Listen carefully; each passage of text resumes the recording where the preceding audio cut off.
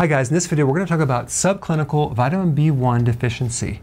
Now, subclinical means that it's not necessarily showing up on a blood test. It might be deficient, but not enough to show up clinically, okay? I mean, you don't end up with a major B1 deficiency overnight. It's a gradual thing which becomes worse and worse over time. So I wanted to show you some of the symptoms, some being subclinical, some being more advanced, okay? So nervousness, like a lot of nervous tension, that's a B1 deficiency. Forgetting too often, that's a B1 deficiency.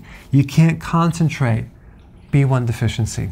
Feeling cold, B1 deficiency. Unsteady gait, Nystagmus, which is basically more advanced, where your eyes are kind of dancing back and forth.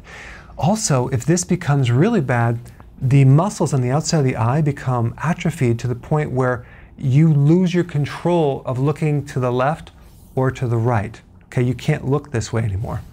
That's a major B1 deficiency.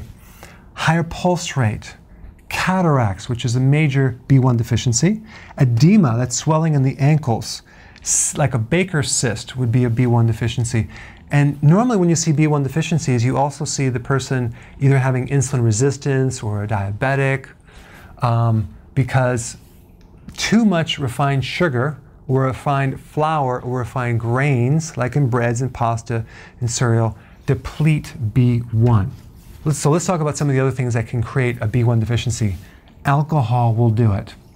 Being an alcoholic will do it in a major way. Taking dextrose, which is in a lot of products. Chemotherapy, HIV, kidney disease, like I said, refined carbohydrates, and fructose, as in high fructose corn syrup.